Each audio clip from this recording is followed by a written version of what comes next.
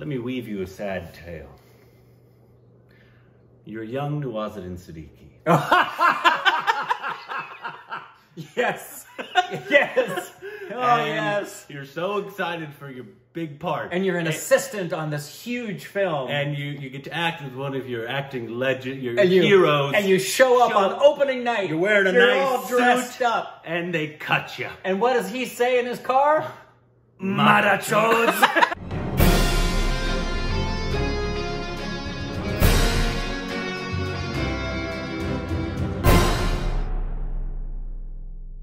Welcome back to our Stupid Reactions Units of Corbin. I'm Rick. We follow us on Instagram and Twitter for more juicy content. Thanks to some Patreon follows to the account those videos. Goodbye.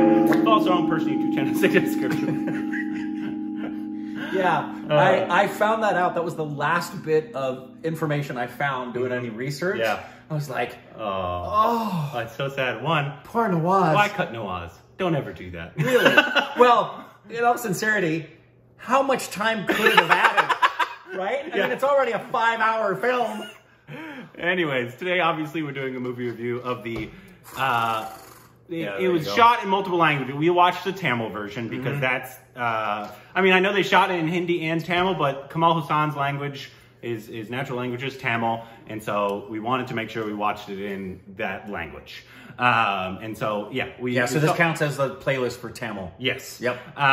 Even though there was Tamil, there was Hindi, and there was English. And there was a little Bengali in there with Rani Mukerji. Because obviously it was all over the place in terms of where they were in India at the time. Yeah. So regardless, it came out almost 22 years ago. It's a long time. So obviously it's going to be a complete spoiler review. If you haven't watched it, we saw it on Amazon. If you have 5 hours, just go give it a watch.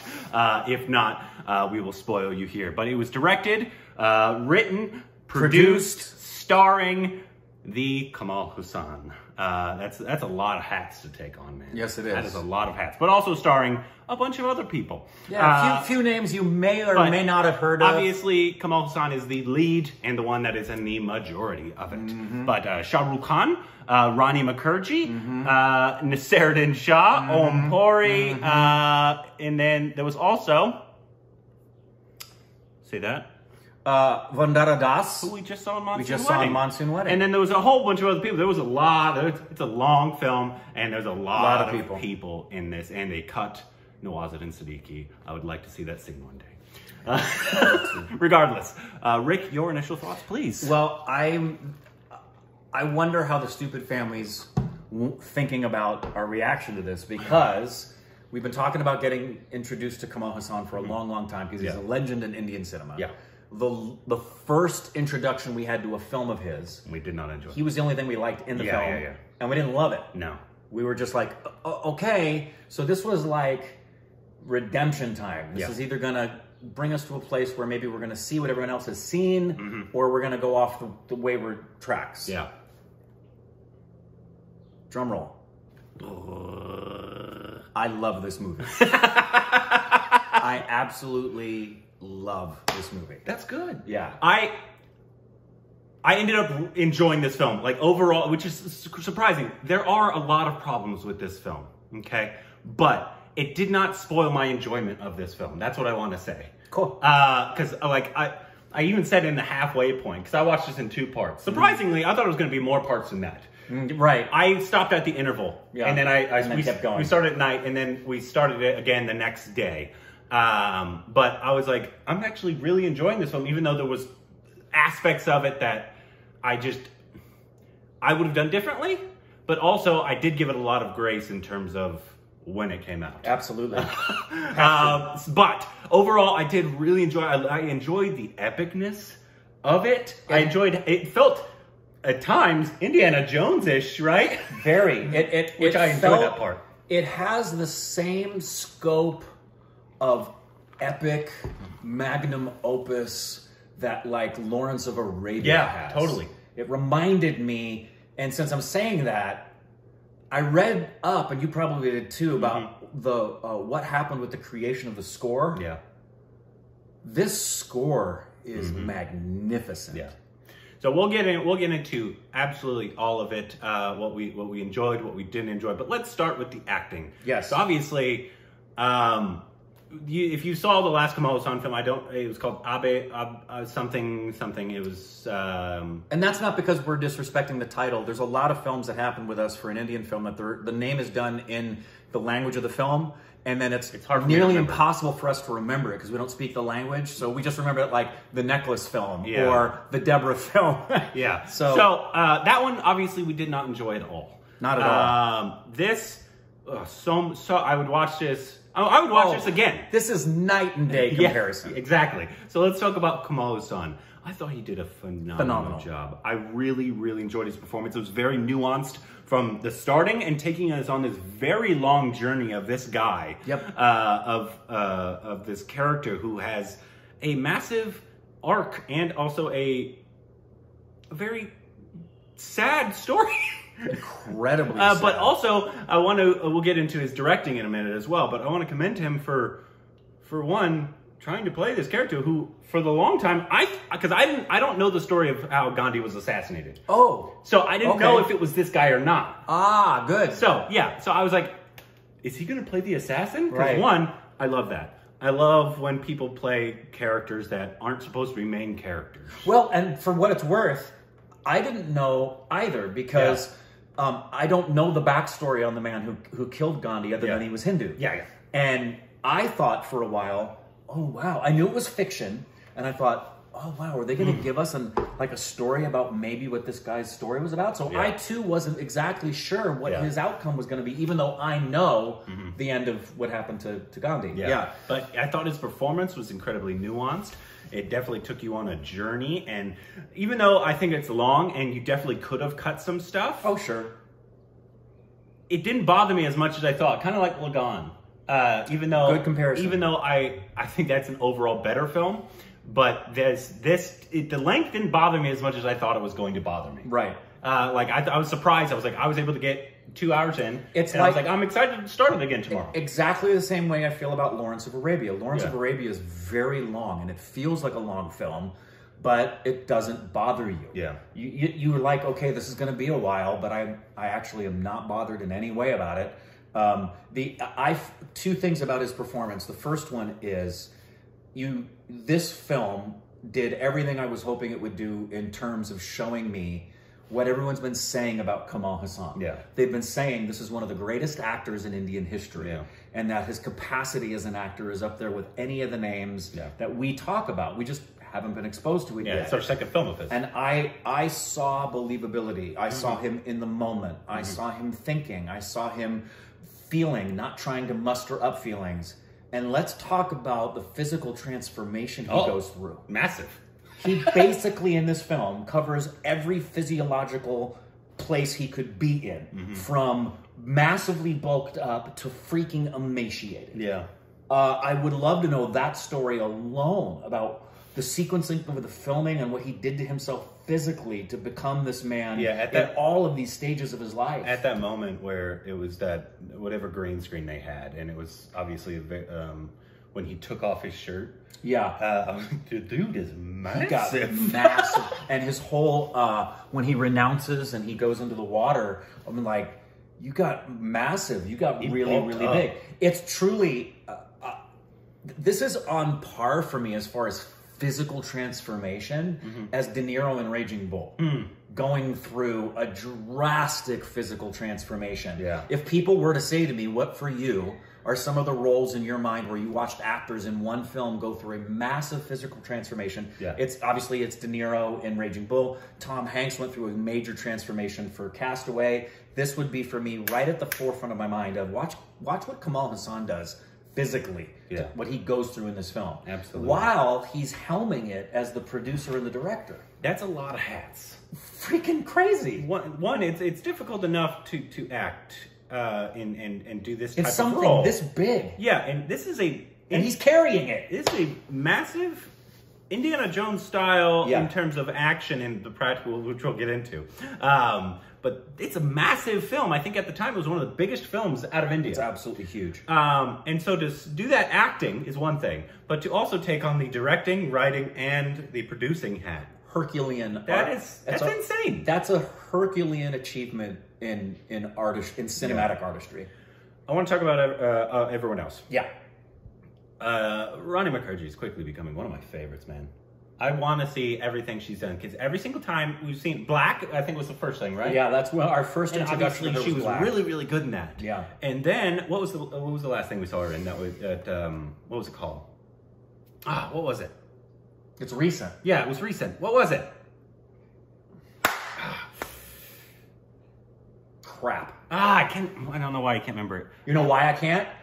Because that was immediately overshadowed by Tilatoma films. Oh yeah. So it's Talash. That's it. Talash with Amir Khan. Yes. But yes, I want to explore her a lot more because she kills every role she's been in so far. She's absolutely been incredible. She reminds me, she's a very different kind of actress, but the impressiveness and the way that she's becoming more and more impressive is like Tilatoma. Yeah. I really enjoyed her performance. I really enjoyed what Kamal Haasan did with their relationship. And I am so grateful for two things he did, and this is parting into the direction we'll get into.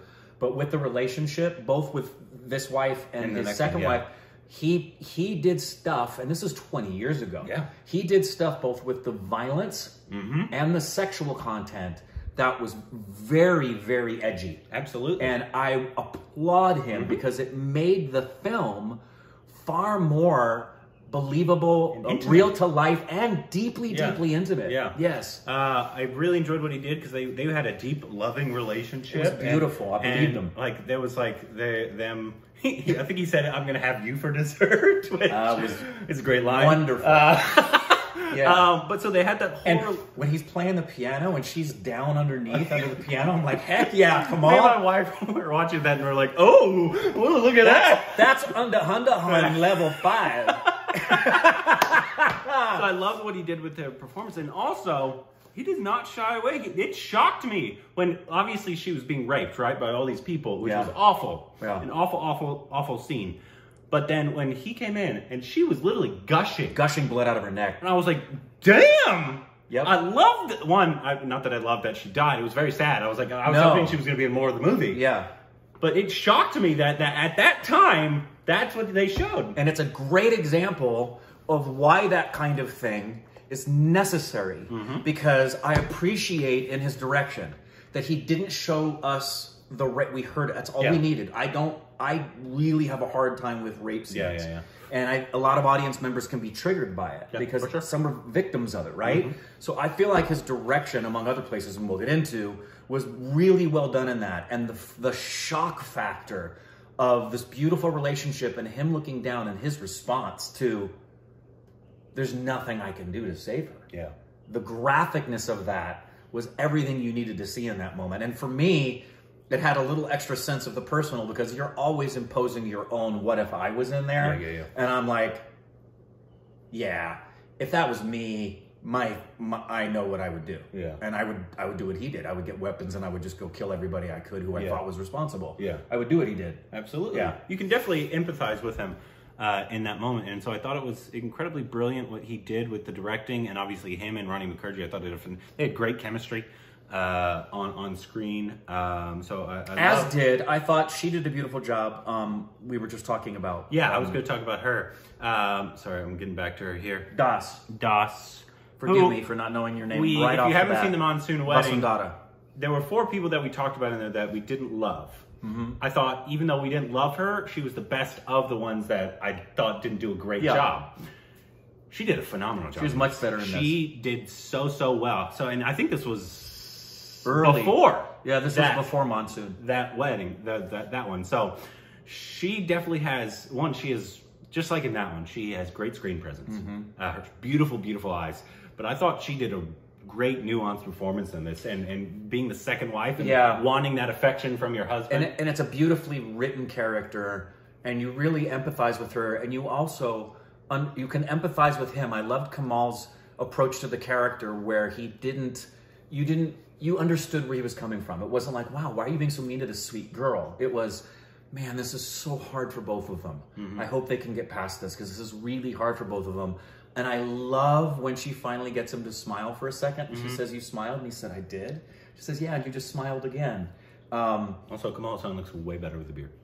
You think everybody looks better with the beard. He looks great with the beard. And I felt that pretty much everybody across the board. You know who else I thought had a beautiful moment? We've seen him a gazillion times. This guy right here? Yes. Yeah, I thought that the moment in the car when he finally sees him after several years and he discovers that his buddy is basically homeless now. Yeah. I thought, and Kamal did something really beautiful. Here's something that shows you the capacity of Kamal Haasan, and when you see little things. They're having that moment, and Shah Rukh is having his moment, and a tear goes down his cheek. And Kamal, out of his compassion for his friend in the moment with the character, just reaches up and wipes the tear. Yeah. I thought that was beautiful. Yeah, and I thought it was, you really felt it because he was like, I think he said something along the lines of, you're from North India, you wouldn't understand. And Kamal just very subtly says, no, I understand. I get it. I understand. And it was a beautiful, beautiful moment. Because this film, obviously, has a ton of messages, but obviously... which we'll probably close with that. The messages between, Hindus, Muslims, and all different parts of India. But I thought, let's see. Oh, I thought Naseeruddin Shah, of course. I thought he played a great Gandhi. Yeah, I read something. I read two things about the Gandhi aspect of the film, meaning particularly when Naseeruddin's on screen. That a couple of people didn't like his portrayal of Gandhi, and I'm not exactly sure why. And then secondarily, I thought this was a really beautiful thing that Kamal Haasan did. Because I picked up on it. I know the story well enough about Gandhi that I know what Gandhi's last words were when he died. He had last words when he was shot. Yeah. And they didn't depict it that way in the film. Mm-hmm. And I read that Kamal specifically chose to not depict it exactly the way it was done, to let everybody know, once again, this is a work of fiction. Mm-hmm. I'm not trying to tell you a literal telling. Yeah. I'm just giving you an idea of what may have happened if this happened. Yeah. And I thought that was a really smart, intelligent, sensitive, right thing to do in every way. Because when you're, I'll harp on this constantly, when you're telling a true story, you should be exact. Yeah. But this from the get-go was a work of fiction. Yeah. And he makes it a point to just do a little twist to let you know, I know what I'm doing isn't the real story. Yeah, it was very similar to a lot of stories that are done here of alternatives to the JFK assassination. Right. So, like, was there another person with grassy knoll? Right. So it's very similar to something like that. They make up this character and put him in this, like, oh, I guess that could have happened. Yeah. And so that's really what this was doing. What did you think of Shah Rukh Khan? First of all, I heard that there was flack, and it was justified, that Kamal had put posters up all over Mumbai with Shah Rukh Khan's face all over it, and he's barely supporting. And I also heard that he was in total awe on set of Kamal, in the same way that, like, Pacino was in awe of Brando in The Godfather. Yeah. But I thought he did a very solid job. He had a couple of moments, this is really minute criteria, where in the climactic scene, the last 20 minutes, he had a couple of moments that seemed forced. Well, yeah, but I did give him a little leeway because this is coming right off the 90s of 90s melodramatic. That's why when I say Shah Rukh Khan, it's small. I saw that as well, and I let it pass. I was like, this is like a little too over dramatic there for little, everyone else being very small. But agreed. Yeah, he's coming out of being the Bollywood guy, right? In the stereotypical kind of things that he does, into a really deep, like him dying and shaking. I was like, okay, that's a little much. Right. Little much there, Shah Rukh Khan. Just a little bit. But that's being hypercritical. Yeah, I kind of gave him a little leeway, but I did enjoy all the songs in this as well. Oh, man. The beginning song was really fun. And the score. The score of this was great. And the other thing about the directing, and we could go on and on about the score, I also want to mention acting-wise, who was the guy who played his buddy who sees him right afterwards and kind of recruits him and makes him the one to go kill Gandhi and gets paralyzed? We've seen him before. Yes, we have. And I thought he was solid. Clearly an actor who understands the power of stillness, because he consistently had an intensity about him that was derived solely from the kind of do you remember his name? Richard Burton level of just stillness on screen. Do you remember his name? I don't. I would if I heard it. Yeah, but I thought he did a really good job, right? He was solid. Yeah, the one that was trying to recruit him. I thought he did a really good job. I think everybody in this film did a really good job. There was some supporting characters who I did not did not appreciate very much. The white British guy at the end who was like, it was a Hindu who did it. Now we have to do this. So who did it? It was a Hindu. I was hoping it was. Thank God. Yeah. It's like, oh. It was the end and the beginning. Oh. I hated the ending. The way it ended? No, the way it ended with going to the black and white characters, the son and then the grandson of Gandhi. Yeah, no, I Gandhi hated in the it. house? Really? I didn't care about them at all. I thought they could have actually scrapped that entire black and white thing. I really liked it. I don't think it was necessary. You could have told this story and I could have already told you. I didn't need the current to date thing. I loved him going through the pictures and summarizing, and how when the credits rolled up, they were in the room, and that Kamal Haasan's character, that he had kept the shoes and the glasses. I kind of thought it was cool. I didn't care at all. I was like, it could have been much more powerful if you ended on Kamal Haasan. I think maybe right after the assassination or whatever Kamal Hassan's point ended on at that time. I think that would have been much more powerful. Well, and one last thing about the direction. I saw in this what we've heard from people, and didn't we see like a highlight thing of Kamal Hassan's acting roles, and how in it we were told he's always wanted to be on the cutting edge of everything. Yeah. I saw in this film, in his direction, this film is different. It is unique. As much as it feels like the spectacle of a Lawrence of Arabia, it also has this very experimental, almost Stanley Kubrick in a way, kind of usage of just becoming surreal at moments. It's one of my favorite parts about this film is the sets and the big action that he decided to add in this. Stunt crew. Yeah, absolutely. Stunt work. Like, I harken it to Indiana Jones because Indiana Jones, it's old school Steven Spielberg, essentially, right? Everything is practical. They're all on actual sets. Right. And then all the explosions are practical around you. And the stunt work is practical. Yeah. Guy falls down the stairs. Yeah, or like there's something on fire, like they'll actually put a fire on the set here. It's not CGI, anything like that. I enjoyed that part of it. I think it harkened back to old school filmmaking, which I really enjoyed. And it was a little Tarantino-y because what he went out of his way to do was on gunshots. He did two things with a lot of the gunshots. He made sure that there was some pullback on those bodies for some recoil, as well as backsplash.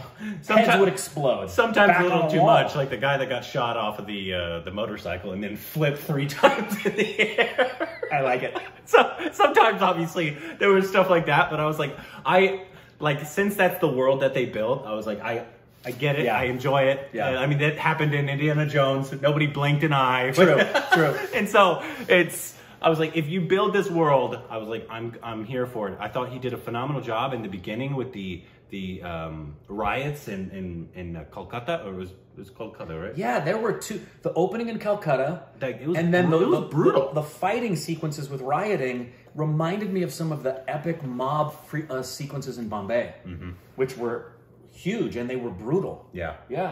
So I loved that aspect of it, of the big sets. The fun action. I really enjoyed that. Like I said, I did not enjoy any of the black and whites. Really, I was like, I didn't see the point of it. No, I did. We could go on and on. I did. Entire time, I didn't like that's how they ended it on characters that you just met and don't care about. But see, you may not care about them and see them, but I found like one of the most poignant and touching and emotional moments was him looking up at the nurse and who he sees is his wife. I loved that. No. I did not enjoy any of that part. And I have one last thing that we haven't touched upon, which are some of the messages of the film. Oh, yeah. And I particularly liked, it could have so easily been very heavy-handed or melodramatically cliche. But when, right before Gandhi's assassinated, he wants to come and confess. Yeah. And he wants to open up and show him, I've had this gun and I was going to use it to kill you. And then just a few moments later, he's killed. And he's going to, understandably, kill him. But doesn't. Showing us the message not only that he has come through this full arc of recognizing the complete and total degradation of vengeance, and how that violence just begets more violence. And in a moment where he would ordinarily, it proved the change in his character, where if he's sitting on the table and you hit the knee and the knee goes, that character 10 years ago shoots that man without thinking. Yeah. But now, because he's grown and he's changed, he stops. And it's the lesson of not only his character, but it's the lesson of the film, of violence only begets more violence. So, and there's a bunch of other messages. I thought he did a really good job in terms, because for a while at the beginning, I was like, is this just going to be like a pro-Hindu? Right. Like, I was a little uncomfortable. Yeah, I was like, is this going to just be about the Muslims or the bad people? Right. I was really uncomfortable with that. At the beginning, I was like, because I'm not okay with that. Right. But obviously, that's obviously not where it ended. And because you saw these Muslims that had lost people and that were hurting. And then you saw the Hindus that were hurting. They've lost people as well on both sides. Yeah. They're just killing each other. Yeah, because there are stories where you are going to tell a true story, and somebody who was Hindu is the one who did the bad thing. Somebody who was Muslim was someone who did the bad thing, right? Yeah. But this story, especially within the context of what was going on in India with Gandhi and partition and all through that, I was glad that it did what history records, which is everybody died on both sides. Yep. Everybody was, and that's a lot of the reason why there was a lot of the time when Gandhi was fasting. Say what you want about Gandhi, positive or negative. I know from what I know, the little I know about him, was that it was any time people were fighting each other, whether it was his Muslims and Hindus, Hindus against Hindus, Muslims against Muslims, Gandhi was like, no violence. No, don't kill each other. Don't kill each other. Yeah, so I loved it. Yeah. So I really enjoyed it as well. I would watch it again. Absolutely. And I want to, now I'm excited for Kamal Haasan. Well, I know he has a bunch. Yeah, now I'm excited. He does have the one with Sridevi as well, the Sadma. And so let us know what the next Kamal Haasan film that we should watch. We'd love to obviously see him flex his thespian muscles even more. We do enjoy that. So let us know what's the next Kamal Haasan film we should watch down below, and also the next Tamil film. They might go hand in hand. Let us know down below.